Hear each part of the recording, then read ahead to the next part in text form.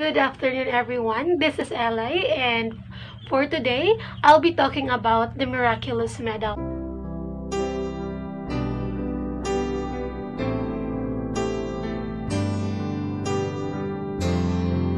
Mother Mary appears to the nun in parish, which is named Saint Catherine, and give her a mission, which is to make a medal, which is what we call now a miraculous medal. Mother Mary appears to Saint Catherine just like this medal, in which it has an inscription written, says, "O Mary, conceived without sin, pray for us who have recourse to thee." Around the top of the medal, and she's standing on the globe, and under the globe is Satan. So this depicts that Mother Mary is actually crushing the head of Satan.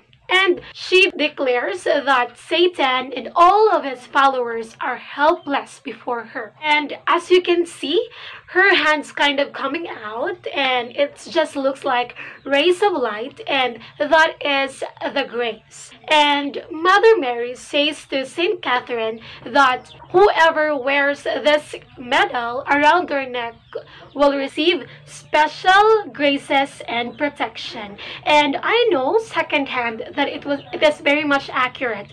But before discussing or before sharing to you the different miracles or the different victories happens related to the Miraculous Medal, allow me first to discuss to you the meanings behind the design of the Miraculous Medals. This is the actual design of the Miraculous Medal, starting with the 12 stars encircled. The large M is actually the apostles of Jesus Christ that represents the entire church surrounding Mother Mary.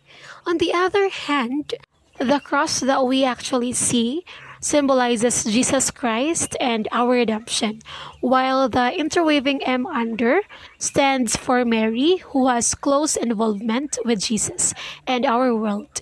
With this, we see Mary's part in our salvation and her role as mother of the church. Lastly, the two hearts beneath represents the love of Jesus and Mary for us and all the people around the world. We will now be talking about the different victories, the different success of some of the people related to the Miraculous Medal. Starting with, a miracle happened on June 1836. Unay bata nga iyang name is Rosalie Docas. At the age of 4.5, nawala iyang sight, or like nabuta siya. It wasn't stated there kung anong nabuta siya, pero 4.5 years, nabuta siya. Lahi yung pagkabuta kay, unlike sa lahi bulag or mga, di ba, dili ka sakit. Katong na-experience or nahitabo kang Rosalie Docsan was actually very much painful sa iyang part, because as what I have researched, every day gasakit iyang mata. She's always crying, and then na-traumatized siya because ato nga panghitabo. And then iyang mother is very much faithful, so always kasimba and all. And then mudan to nga nakahibalo dayon ang parish priest. Mudan to nga gitagaan siya og Miraculous Medal. Gitagaan to iyang mother, and then excited kanyuli iyang mama, and then pag-abot sa ilang balay gihatag to sa iyang mama. I mean gipasuot sa iyang mama tong Miraculous Medal kay Rosalie, katong baby nga, katong bata nga nabulag.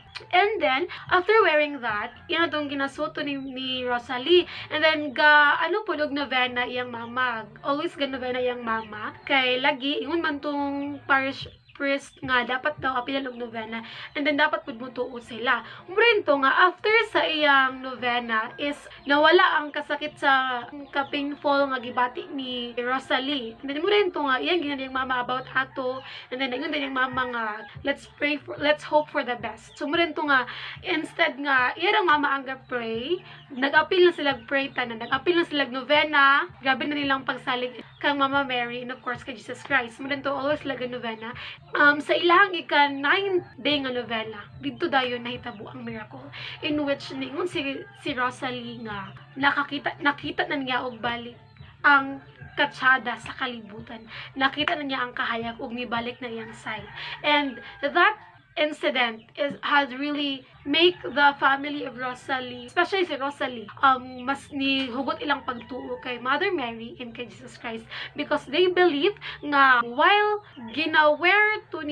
gawer daw sila sa miraculous na daw si Mother Mary, gauban sila for prayer, and then ang ilang prayer daw is nahimo nga times 2 because of the miraculous medal. So that's the first one nga. I mean, daghan kaayo gyud different experiences, different miracles nga nahitabo.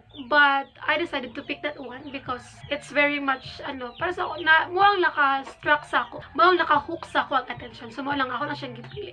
So the other one nga experience or incident nga nahitabo nga related sa miraculous medal is of course atong very own Heidelin Diaz. Actually, ang katuyang miraculous medal was given to her by her friend. Tapos ginandan siya nga naa daw novena nga iingon. So mao dayon to nga during after atong pagkatag sa iyang friend kay ga-pray na siya, and then grabe na yung pagtu kay Mother Mary, ga-pray siya, and then gatupot siya nga while itong ginawear ang miraculous medal kay kauban niya o ginaprotektahan siya ni Mother Mary from all the negative things that would happen. So mo din to nga na-highlight good og ayo ang miraculous medal at tong winning moment ni Heidelin Diaz because there's a lot of pictures and all nga iya gyud tong gipakita ang miraculous medal. And then ingon pud to siya sa interview nga 9 days daw nga nagnovena ang iyang friends and family apil pud siya before the competition, and then muna yun to nga pagkadaog niya because sa iyang pagtuuyod sa iyang yung pagwan kay after sa iyang pagkadaog nakayon gid siya nga wala daw siya nag-expect nga magdaog to niya tong inga to kabug at but then nagtuog yun siya nga kauban niya si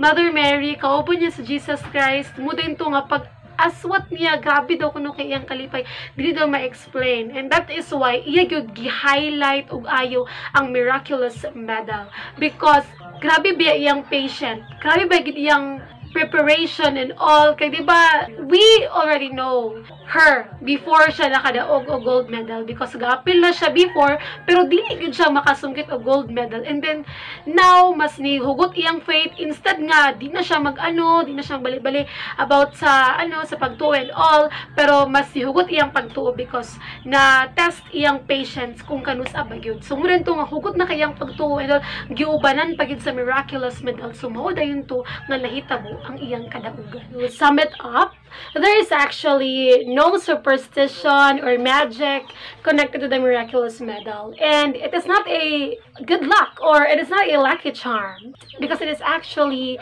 a great testimony to faith and the power of trusting prayers. You know what? Its greatest miracles are those of patience, which has happened to Heidelin Diaz, diba? Like wala siya ni stop, wala siya na kontento nga mahimo na siyang silver medalist because she has a goal. And what keeps her going is because of the trust to Jesus Christ and to Mother Mary. And of course, mas na strong iyang pagtuo kay Mother Mary and kay Jesus Christ because of the miraculous medal. And forgiveness, repentance, and faith. To clear everything, ang miraculous medal, wala gid siya power. No? Not because there's a lot of incidents nga makaingon mo nga miracle, may nahitabo nga miracle, makaingon ta nga powerful ang miraculous medal. No. Ang miraculous medal, it's just an instrument para ang atong faith kay mas mo strong. Para mas mo strong atong pagtuo kay Mother Mary and kay Jesus Christ. And I believe nga, when we are actually praying, the power of Rosary, the miraculous medals, and other sacramentals will help us to pray nga ang atong prayer would become times 2 because kauban naman nato si Mother Mary, especially sa miraculous medal. When we are praying, times 2 gud siya because Mother Mary is actually with us praying also. So mo nga dili siya power, dili siya ingon nga power, nay power ang miraculous medal. No, instrument lang na siya. Okay? I hope everything is clear. So that would end my discussion today about the miraculous medal.